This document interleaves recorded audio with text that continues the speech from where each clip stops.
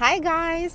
Hi there. Today we want to talk about truck drivers in Canada, and we want to share some information especially related to Ontario because we live in Ontario. So how you can start?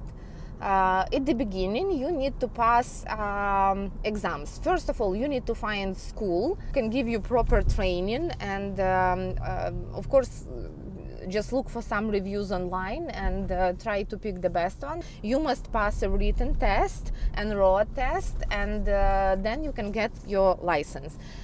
As soon as you have a license, you need to find a company who will be able to hire you. What salary you can expect?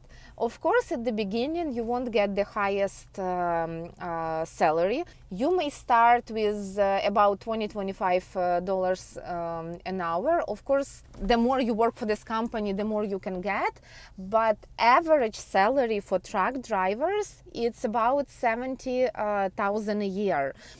Which is not bad. Of course, if you have family, you might want to spend some weekends with them, because truck driver position, it's position where you are away from the home for a long period of time.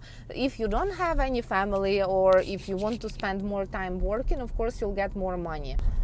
Some people were asking if you can get immigration through truck driver program. Unfortunately, right now in Ontario, you cannot because they don't want to do ELMO, and they don't want to do any paperwork, because we do have a lot of truck drivers here.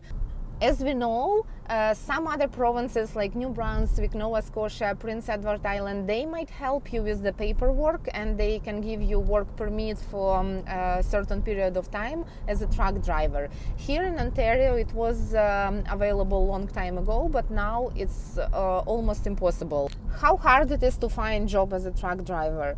As we know, and as we see all these job offers and everything, truck driver position is always in demand, so it won't be a problem to find a position here if you have driver license and if you're ready to work. Thanks a lot for watching. I hope it was helpful for you. Don't forget to subscribe and let me know if you have any questions. Bye now. Bye.